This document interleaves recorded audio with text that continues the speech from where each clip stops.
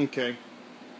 I'm going to show my guitar neck and all the flaws and what to do and what not to do.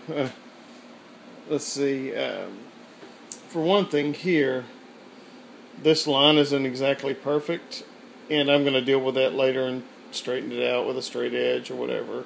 I'm just going to have less heel area there. It'd be all excuse me. It'd be all that I would have to do there, basically, as far as, you know, to straighten that up, would just be to make it straight and or make it conform to the body. It should be straight at that point though, where it meets the body, except for maybe an angle in, depending, because when you set a Les Paul neck in, it's got to be tilted, you know, a little bit back here, and the reason for that is for the tunematic bridge is a little bit higher than a normal, like for instance Strat bridge.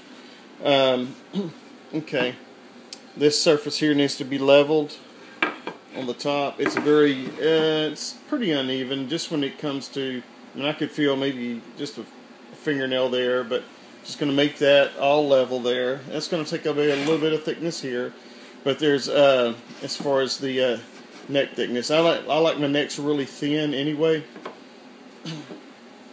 But anyway, there's different ways to handle that. The fretboard could be a little bit thinner, a little bit thicker.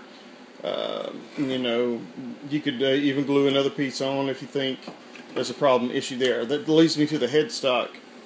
I'm going to try to do the 1 11/16 nut width, straighten this line out really good. There's a number of ways to correct some of the problems that I have here, and I'm going to point them out to you and show you how bad of a job I did and what I'm going to do to fix it, hopefully.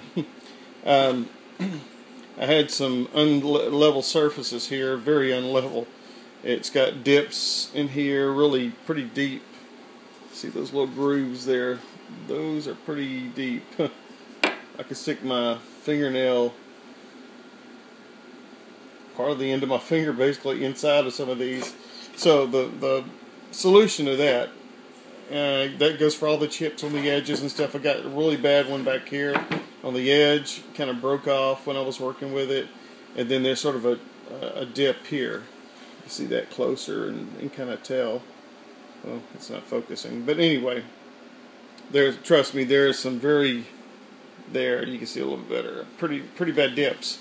So my plan is to basically thin this down with a plane to where those points disappear, and laminate another piece of wood, you know, on the back here, and the same thing I could do up here.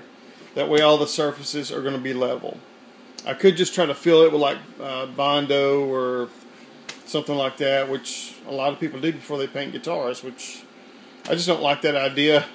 I want it to be all wood, so we'll see if I can actually do that, or you know what route I'm actually going to take. I'm still kind of carving the neck profile and all that sort of thing. I'm going to blend all this in. I haven't got this exactly the profile I want yet or anything. It's fairly close as far as like I like a thinner neck like that, as far as the thickness of it this way.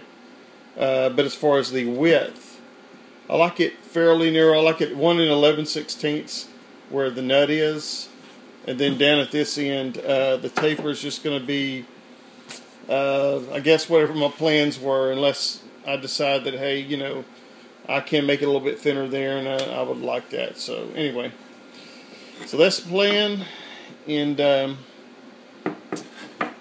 we'll see how it turns out. Okay.